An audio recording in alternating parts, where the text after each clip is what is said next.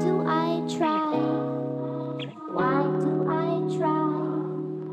Why don't you tell me why I can't sleep at night? So guys, for reference, magagaling ang flight is from Metro Manila to Kalibo.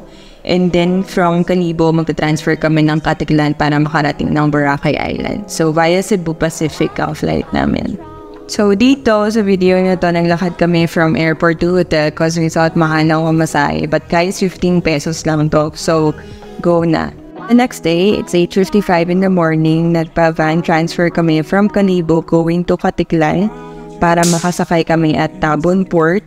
Guys, 150 pesos lang siya. So, very affordable. And hassle-free kasi diretso na talaga siya sa Tabon Port. Unlike sa bus, medyo alanganin yung drop-off ng bus natin.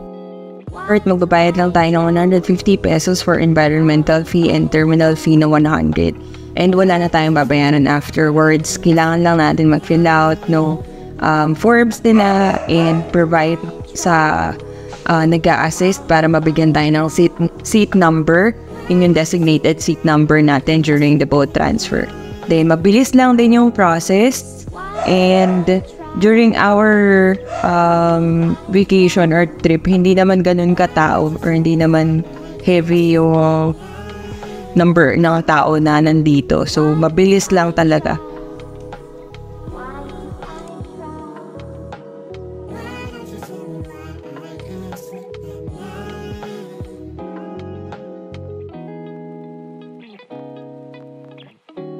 Time check, it's 10:20. Nasa Boracay Island na po kami. Hi guys, 10:24 na in the morning and it's Friday. Naghintay lang kami ng multi-cab going to our hotel sa Alta Vista Resort.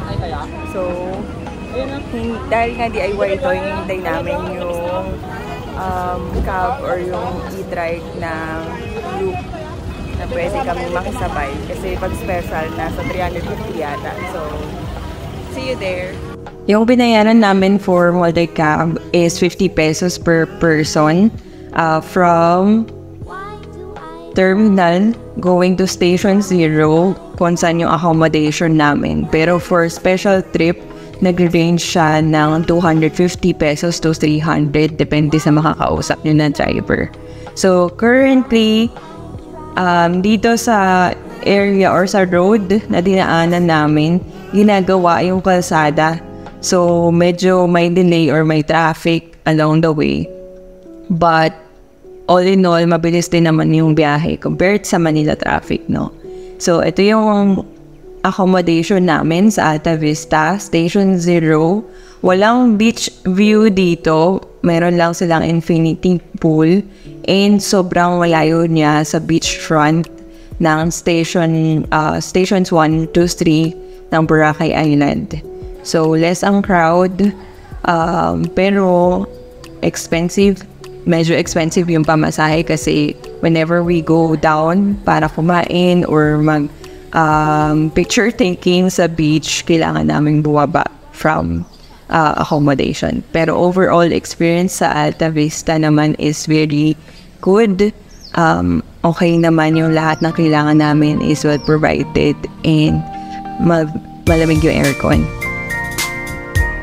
So ito yung view ng infinity pool nila, which is so relaxing and wala namang bayad yung pag-access.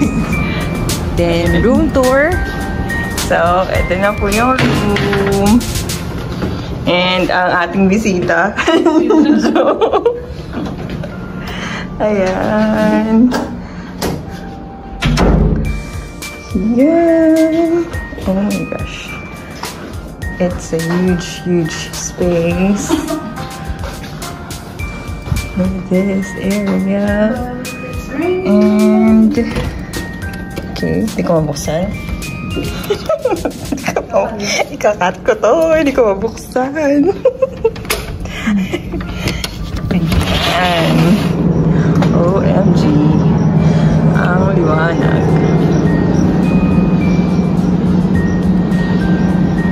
Oh my gosh.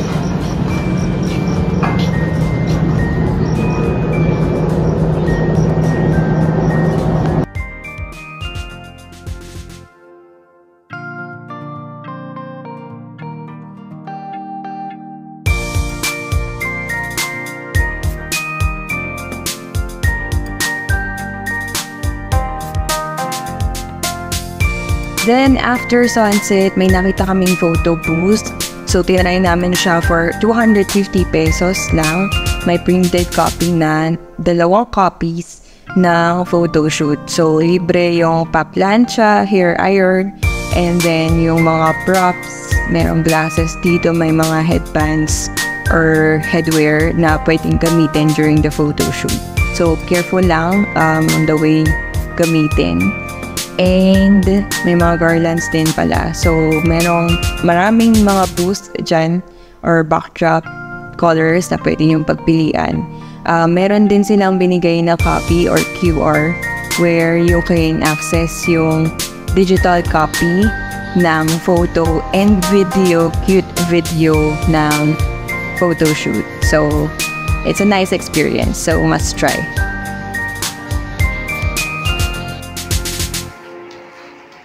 Walk kami from Alta Vista to Tuca Beach. 10 minutes lang siya. And morning kami pumunta para konti lang yung tao. So, ito, very clear pa. Wala kami pa lang yung tourist dun sa spot.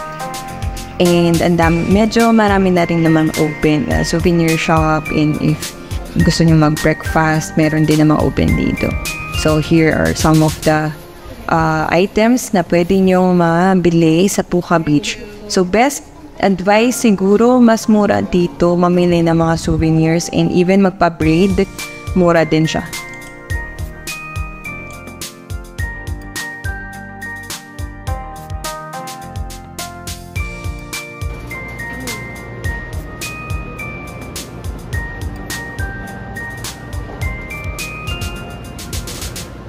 Okay, time check guys. It's 6:05 in the evening and waiting na lang kami ng plane.